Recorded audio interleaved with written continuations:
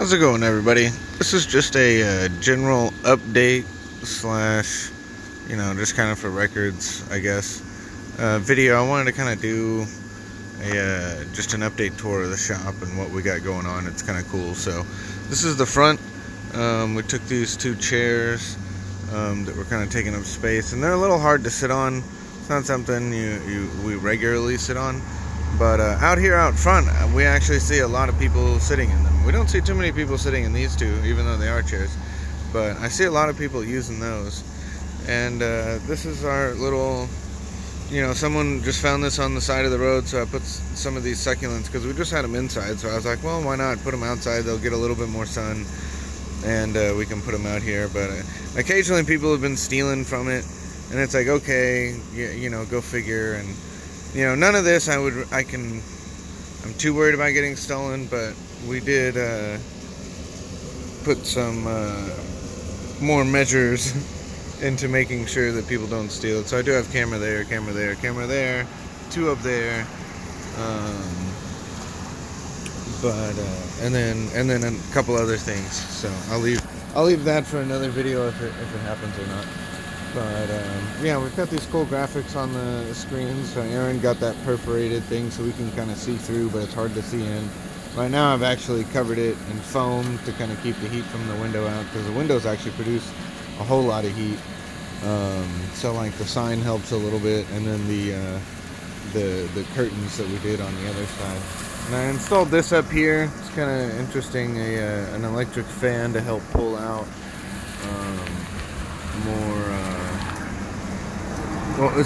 more air, because it didn't feel like a lot of air was coming out of it, so that kind of helps. 3D printed our numbers there. Got a couple of different stickers on the door there. And then because it gets really hot in here, we have another AC. So this is another 14,000 BTU AC, and it's saying it's about 73 in here. It actually feels pretty cool. It feels a little colder than 73, but because of the high ceiling, like up there at like 9-10 feet, it might be 73, and where I am down here, it's like 69 or something. But okay, sorry. It's very early. I just felt like I was gonna do this, so just printed that. Unfortunately, it was too big for the printer, and it kind of messed up. This will be in part of an invention, which I'll showcase in another video. If you've never seen one of these, it's called an arrow garden. It's kind of cool. It's a little hydroponic setup, so you have water in here, and it'll come out like this. And what else? Okay, so we got that really hadn't changed. We got this. Oh, this is kind of interesting. So if you haven't seen like the spare parts bin for a shop, here's like how many different fans I have. A bunch of different PTFE tubes, sensors for the king rooms. Here is just my wiring, so all different 24 volt, 12 volt, lots of stuff. And then here's all my regular cables, and then more cables. What was it? We got screens down there. Yeah, none of that stuff's interesting. So this side of the shop is the Makerspace side. So the majority of these printers are the Makerspace. So like these three guys, the Makerspace owns. That's another Arrow Garden, like a newer, updated version. This one is a Makerspace members. So he brought his own printer up here. That one, yeah, the same member bought. And that one's mine, the 10 log, and this Pro Mega, which I don't know what the heck I need to do with those two. The 10 log works fine. I just don't hardly use it, because it's kind of like a bulky printer for, it's not even that bulky. It's just, I don't have room for it now, and I'll show you what I'm talking about. We have this cool laser engraver. We have Garrett Morgan here, who blesses our laser engraver. Look up Garrett Morgan. He was a great dude. This is our snack tray area. We have, another camera there and up there. So I've got 2 systems,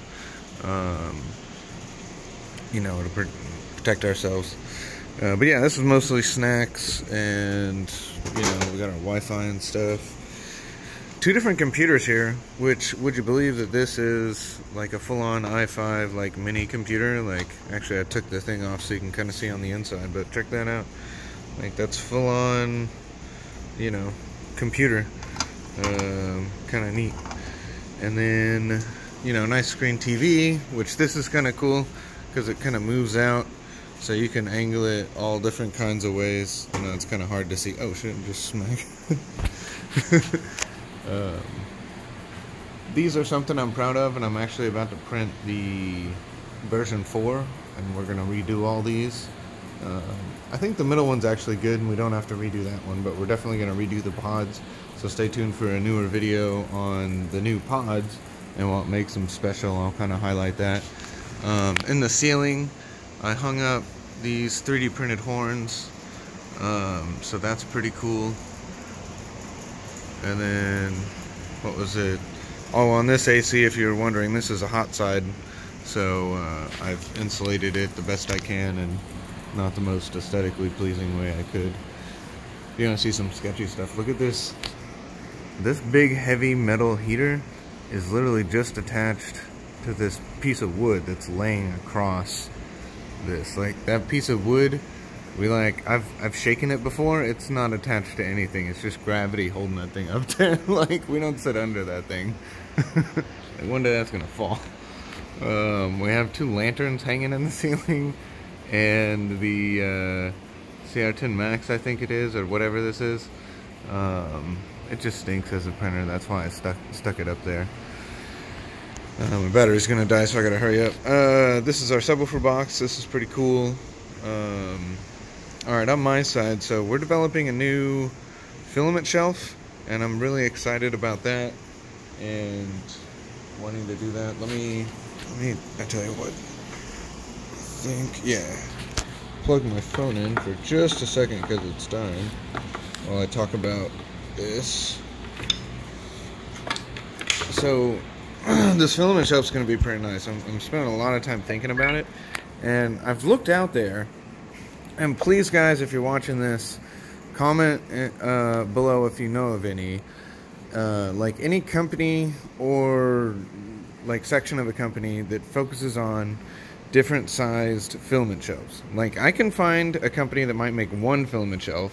There's a few that make, yeah, you know, little storage bins that are like 2 or 3. But like a shelf like this is kind of what I'm talking about. And like I'm looking at like a smallest shelf being about 6 rolls, and then about 20 rolls, and then about 40 rolls, and then we were looking at one that's about 100 to 200 rolls that would be, you know, a little bit wider, a little bit bigger, on some wheels and double stacked so that it could be moved around. I mean, we're talking about some nice ones here that would be good for a company like what me and the guy that I'm working on it with is doing, Market Anova.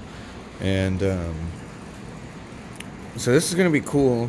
But I haven't found any out there, so maybe we can be the first company that actually focuses on it. I've actually looked at already getting some domain names on just filament shelf, like 3D printer storage solutions. You know, is what we just snagged. So we'll see how good this might work. But yeah, I definitely have enough filament. I mean, look at look at how much there is. Let me unplug here. So yeah, I got all this. King Rune sells filament, and it's pretty decent. I like the California PETG. This is my like Amazon special, you know, specialty filament or different filament I got, and then all that is pretty much Dragon print, and then partial rolls. We got the big printer here. Need to do some more videos on it. The videos on the big printer actually get a whole lot of views, surprisingly. These are the filament shelves, the King Rune shelves, where we print pretty much everything on these King Runes, and they stay running all the time. What else? This is just like storage boxes, more storage boxes, t-shirts. We got t-shirts if you're interested in some of those. This guy's pretty fun, but it is hard. Like, big printers have warping issues like you wouldn't believe. This will be put out back. The BitQ I really don't use too much. The two Sane Smarts I use a lot. I use the King Runes a lot, and I use the Tin Logs a lot. I don't know why I don't use the BitQ too much. Maybe just because it's over in the corner. Same with this one, this custom build one. I don't really even use that one that much, even though it's a nice custom build. I think it has a slight accuracy issue, and I just had never had time to figure it out. So it's a little cramped back here, you know, like I don't have a whole lot of room. And two people work back here, Kristen and I. And yeah, it'd be nice to have more room. Like this is where I keep boxes, empty spools, and packing material. Someone just found these, or someone was giving these out for free. Just put them at the curb, and they otherwise work fine. So we snagged those. One of the members did and brought them up here. And what's kind of neat is what is this? I'll show you this thing. This is cool. Boom! Check out that 3D print. Nice. Yeah, it looks real nice. So with being here at the Makerspace, being able to run my business out of the Makerspace, you know, my tools are extended, so you know, I get to use all of these in any projects that I have. So this is, you know, this is way more extended than what my garage was at my house. But we've got a lot of nice things here to build stuff. You know, it was literally this wood that I built that filament shelf out of. You know, these aren't doing too much here, but he hopefully is going to do something. And we got a server running for I don't know why. Electric bill's high, and the owner's feeling the electric bill. So we need to try to reduce it a little bit. But yeah, let me grab my keys so I don't get locked out. But I wanted to show y'all the back of this place and what our kind of plan is for that too. Okay, sorry. But yeah, it's neat. Quite often I've been able to quote jobs that include welding, like where I would get, you know, some sheets of metal cut, and then I would just assemble it with a welder or whatever. But so this is our back. Excuse me. Yeah, it's kind of a mess right now. We got some parts here that didn't. This was a new vendor that I was using, and these particular batch from them didn't come out too good. I mean, some of the guys are literally melting. It's kind of a weird effect I haven't seen on resin before, but they're still quite sticky and they haven't cured in the light. And from my understanding, that can be dangerous. So I'm probably gonna have to put these in like an alcohol wash or bath to get them safe. But I don't know. Sorry, I think the printing and the curing process was done just a little off for what that filament needed. So I got a bunch of kind of wood and trash out here in the moment. And that's because most of that came out of this. So this building or storage shed was here, you know, when we moved in, and it was just locked, but it's a part of our property and someone had just left it locked. So we had finally had permission to pop into it, and it was just wood and some cinder blocks in there, and now a decent amount. So I used the cinder block. Dang, excuse me. I should have taken a drink. I guess I have like a dry throat. I'm not sick or anything.